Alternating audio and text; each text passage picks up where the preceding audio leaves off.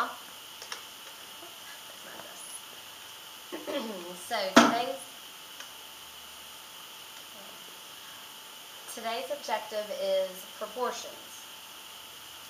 Proportions. So just a little bit about proportions. A proportion, make sure you get this down. A proportion is two equal ratios. Two equal ratios. For example, A over B is equal to C over D. So those are two ratios and they are equal to each other. Another thing about proportions is the cross products are equal. So let me explain what that cross products. The word products means multiply.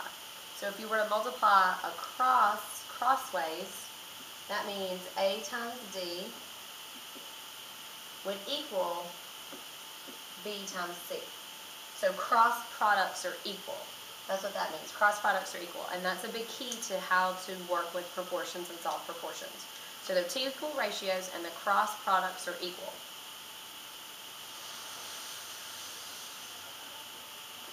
Alright, so example 1. Solve the proportion. So here's the proportion, 75 over 1.5 equals x over 7. I have two equal ratios and I want to solve for that missing ratio. So I'm going to use the cross product. And I have my calculator handy. So we're going to do the cross product. 7 times 75, and that's 525, and 1.5 times x. So what is 1.5 times x? 1.5x. So now I have a multiplication equation. It's been a while since we've done equations, but hopefully you remember. We want to get x by itself. So in order to get x alone, we're going to have to divide both sides by 1.5. And when you divide both sides by 1.5, we're going to type in 525 divided by 1.5, and we get 350. So that means x is equal to 350, and now I have two equal ratios. Let's do another one. 2 over 1 is equal to 11 over x. I'm going to do the cross product. 2 times x is 2x. 1 times 11 is 11. Now I have to get x by itself, so I'm going to divide by 2. And 11 divided by 2, you can type in your calculator, is 5.5.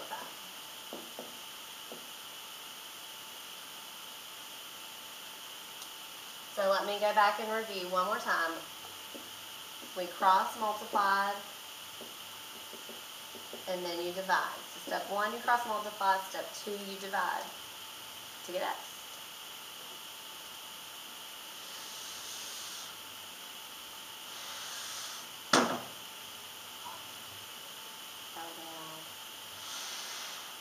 Okay, example 2. You try. Solve these two proportions on your own, just like we did in example 1. You cross multiply and then you divide. So solve these two, pause it, and then press play when you're ready to see the answer.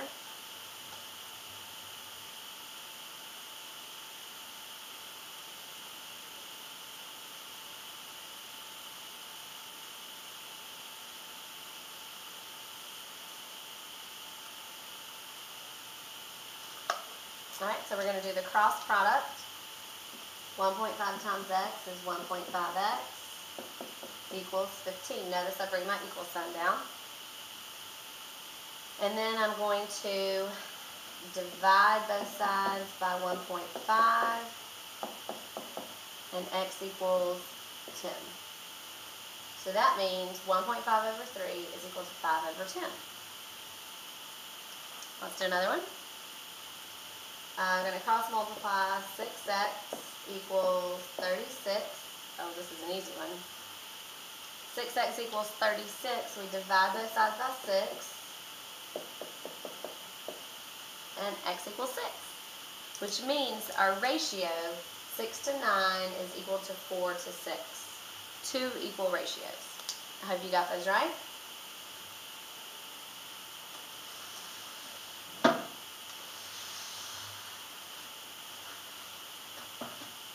So we've got some real world examples for you. Here we go, real world example 3. 100 nautical miles equals about 115 standard miles. So let's talk about a nautical mile. Do you know what a nautical mile is? If you don't know what a nautical mile is, then look it up on Google. I know what it is, but maybe you can figure it out and you can tell me tomorrow. Equals 115 standard miles. How far in standard miles is 156 nautical miles? So this is a proportion problem, and you might have a method to figure this out by doing something on the calculator, but let me show you how to set up and solve a proportion.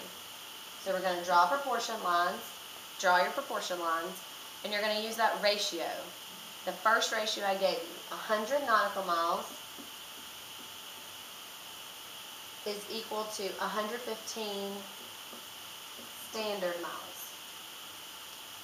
So I'm just using my ratio, just like in a double number line diagram, you use your ratio.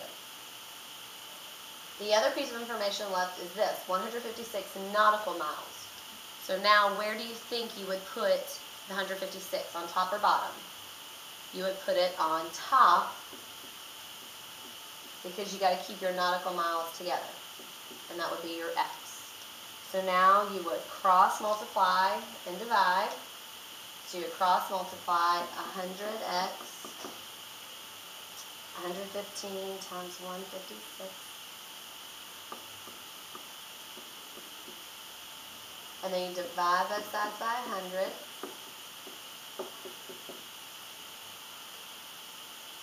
And this would equal 179.4 standard miles. So 156 nautical miles would equal 179.4 standard miles. So I took the ratio 100 to 115, and then I put this on top because I have to keep my nautical miles together.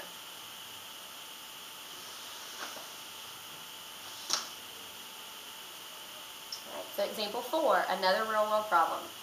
It says to bake 2 dozen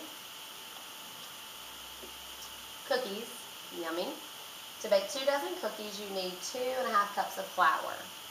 To bake 2 dozen cookies, you need 2½ cups of flour. How much flour for 60 cookies? So again, we are going to set up a proportion. And I know I'm going to be comparing cookies to cups of flour. So I'm just putting my labels on. I'm comparing cookies to cups of flour. But do you notice anything about the cookies? Right here we have 2 dozen, and right here we have 60. We have to make those in the same units. So you have an option. You can convert 2 dozen to individual cookies, or you can convert 60 cookies to 2 dozen. It doesn't matter to me which way you do it. I'll convert 60. No, I'll just do this. 2 dozen. So if you have 2 dozen cookies, how many is that? That's 2 times 12, so that's 24 cookies. So to make 24 cookies, I need 2½ cups of flour. To make 24 cookies, I need 2½ cups of flour. How much flour for 60 cookies? So 60 cookies would go on top, and flour would go on bottom. The X doesn't always go on the bottom, that's just where it's gone. So you're going to cross multiply, and we get 24x equals 2½ times 60, 150. And then you're going to divide both sides by 24. So 150 divided by 24. So you're going to need 2 cups of flour, or 6½ cups of flour. Typically when you cook, if you've ever looked at a recipe, they usually give you things in fractions. So like 2¼ or 3½, or 3/4. I wonder why. I don't know. But typically on a recipe, they're in fractions. Interesting.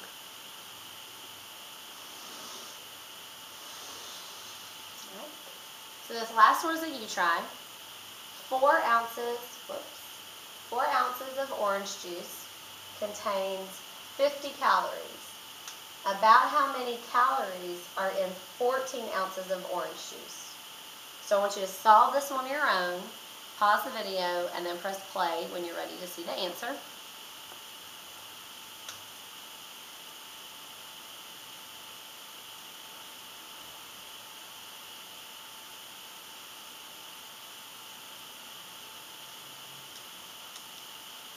So the first thing I do is I put 4 ounces with 50 calories. 4 ounces with 50 calories. About how many calories are in 14 ounces? So I put that on top. And then you are going to cross multiply. And you get 4x equals 700. 50 times 14. And then you divide both sides.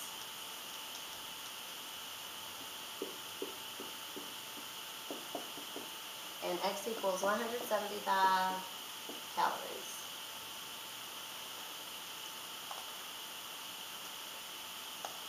Alright, so I hope you got that correct. We're going to practice more proportions tomorrow in class, and I'll see you tomorrow.